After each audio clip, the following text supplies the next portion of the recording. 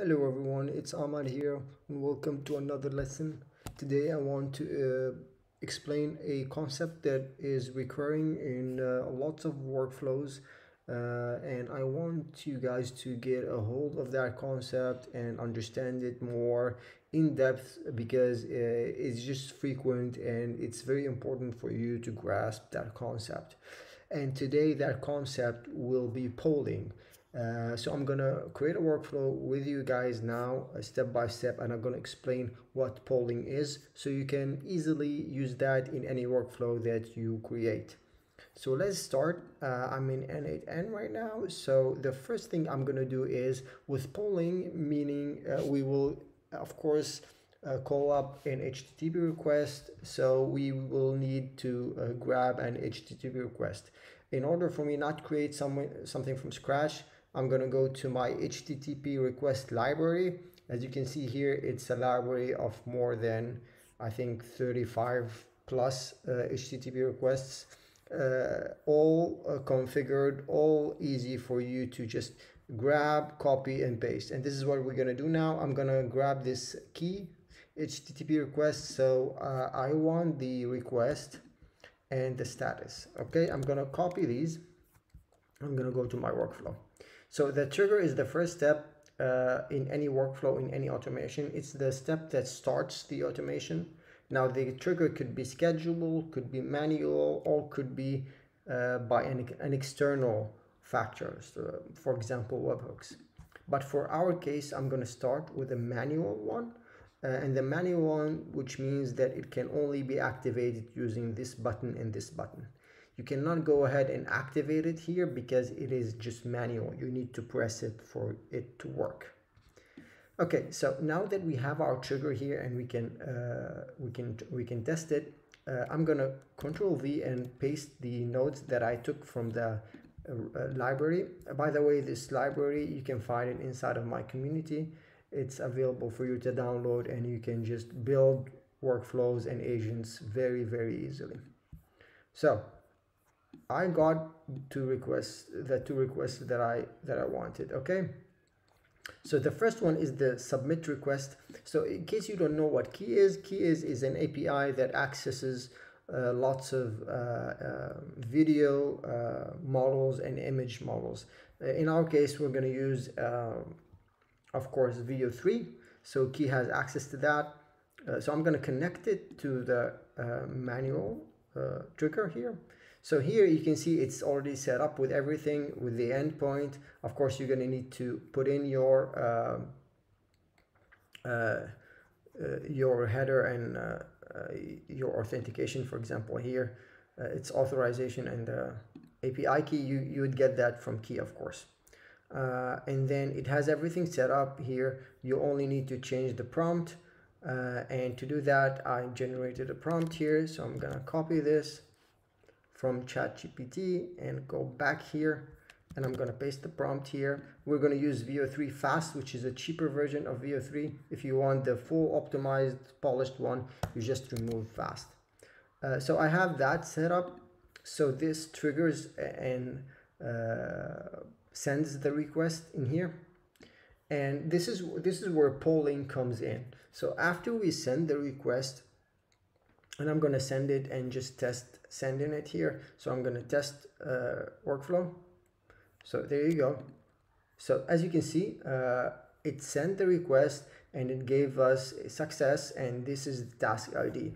Now if we were to download the if we were to try to get the files instantly, it will not work because it's going to take time for it to create the video itself. And this is why we need polling.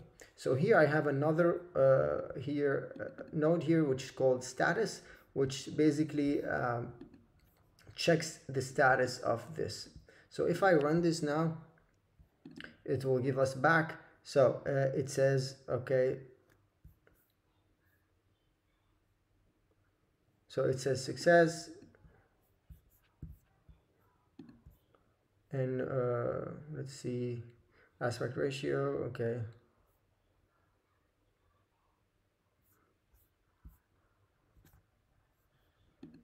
So if we were to run this again, so we have the success message, so it gave us back. So basically the response is null, so it's still not finished, and this is exactly why we need polling. So polling is basically waiting and checking over and over and over again if something is finished. In order to do that, you need two nodes, an if node and a wait node. So if we go to if, so if you don't know what an if statement is, an if is a conditional, so it means if certain values exist, do this. If they don't, do something else. And this is why this is the condition bit here. So here we want to say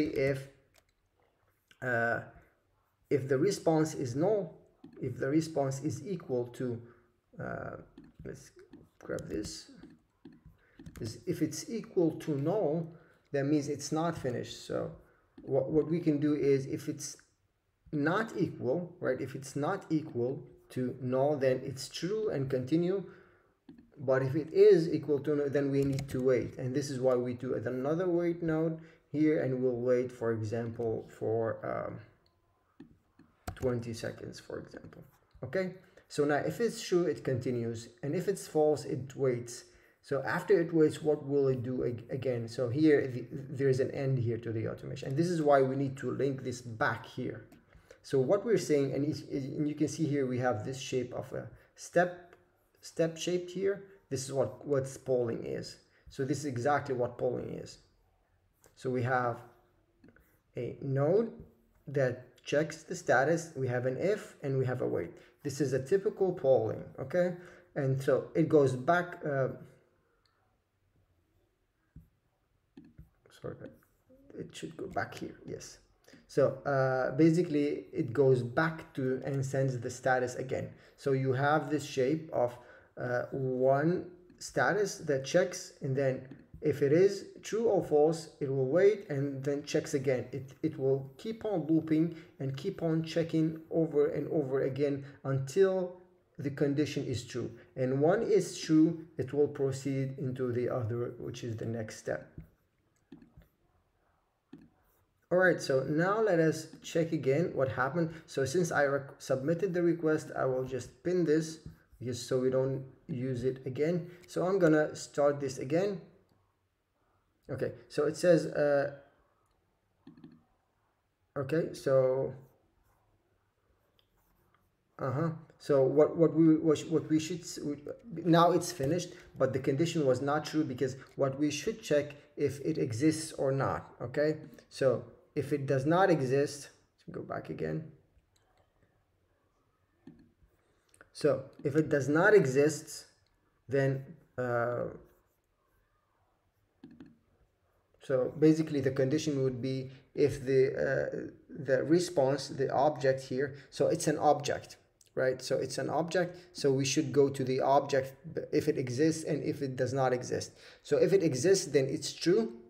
If this exists, then it's true. If it does not exist, then it's false. So let us do start this over again, and you can see it's now true because the response object is true.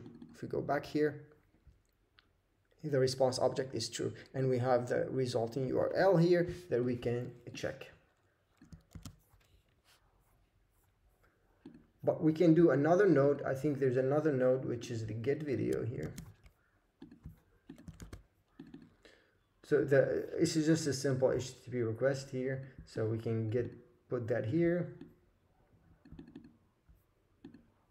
Okay, so let's run this again. As you can see here, it gets the video that we can see here.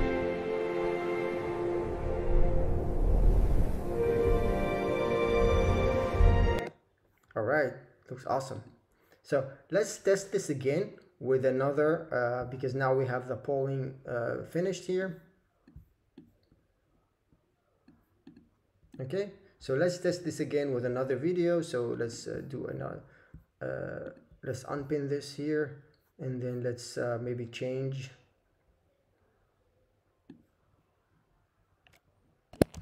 Let's change this to a shark, for example, or an octopus.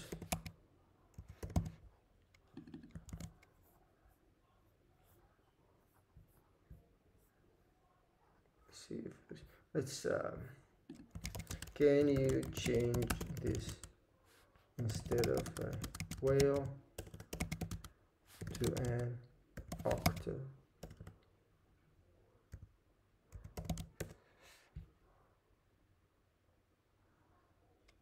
Okay, so here it will change it because there might be other instances of the word, and I don't want to mess up the prompt. So here we change the prompt, and let's save, and then let's start this again and see how this goes. So as you can see, it went here, it's false, it is waiting 20 seconds, and this is exactly what polling is. So it checks the status first, and then there's a condition, there's if. Now, the condition is different between each API. So this condition checks for an object. Other conditions will check for if the status is finished or succeeded or if it's done. So it depends on the API. So you need to go to the API documentation and check when the status API thing and check the parameters of it. What message does it gives you? Sometimes the existence of something means it's finished, and and if this doesn't exist means it's not. And sometimes there's a message like succeeded, finished, and sometimes there's a percentage, 100%, 90%, 80%. So it depends on each API. But the whole concept of polling is the same. First, we need to send the request, then check the status, and with the status is the first item inside of the process of polling. Then once we check the status, we have an if, and that if checks if there's certain things inside, certain parameters exist or not. If it's true, then it's finished. If it doesn't, then it goes to a wait node and then loops back to the status. Okay, and this step approach is what looping is. Okay. Looping is very important because lots of APIs, as you can see now, it's finished. It took 5 rounds. So it's a good idea now that you know it took 5 rounds to multiply this by 5 to not have these happen more frequently, to have 1 or 2. But we have our video here. There you go.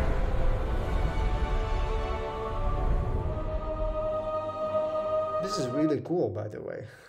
This is really nice.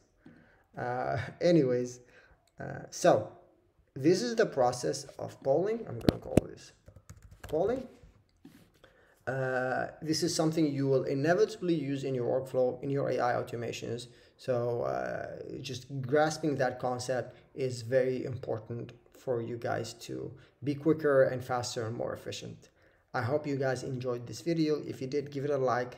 Subscribe for more videos, and of course join in my Skool community so we can all grow together there. There's a lot of really good stuff in there, and I'm there to answer all your questions. All right, see you in the next one.